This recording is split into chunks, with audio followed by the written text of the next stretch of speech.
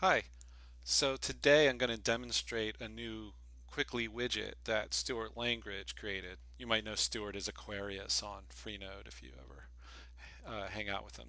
This is in the trunk of Quickly Widgets right now, and so I'm going to show you how to program with it. So what this widget does is asynchronously downloads anything from the web for you. So first I need to import it, and since it's in the uh, Quickly Widgets module, I'll just go there. It's called URL Fetch Progress Box.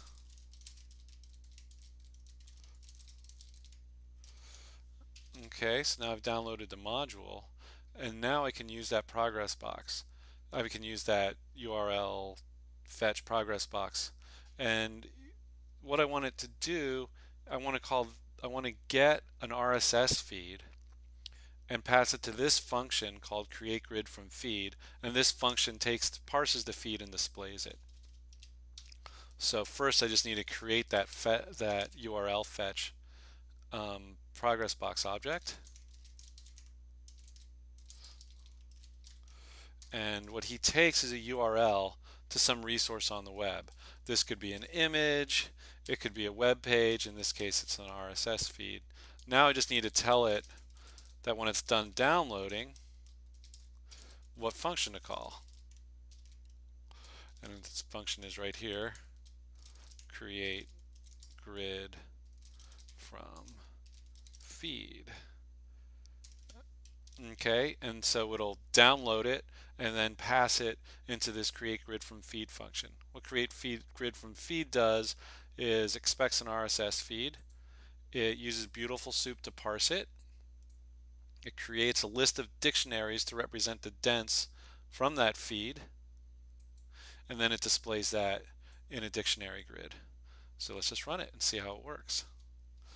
Um, just widen this a little so you can, there you go, get a better view. So you can see that I'm running Quickly Widgets from trunk, so I can't use Quickly Run because in this case. So I'll just run it.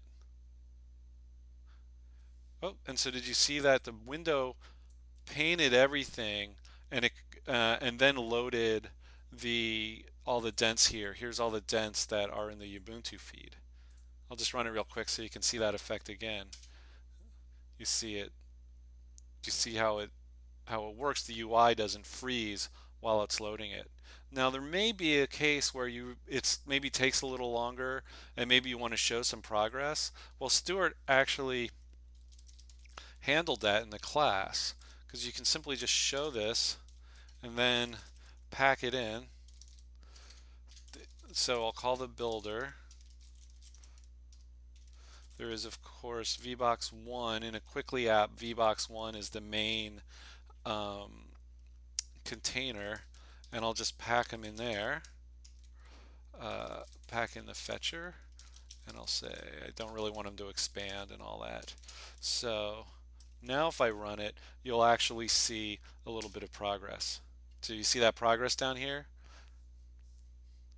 So boom, that's all it takes. Notice that it hides itself when it's done. I don't have to write any code to respond to the progress being done. So even if I choose to show the progress, I don't have to manage hiding the progress bar later or destroying it. You can if you choose to keep it around if you want, but that's not the typical case.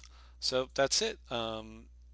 Thanks to Aquarius for URL fetch progress box.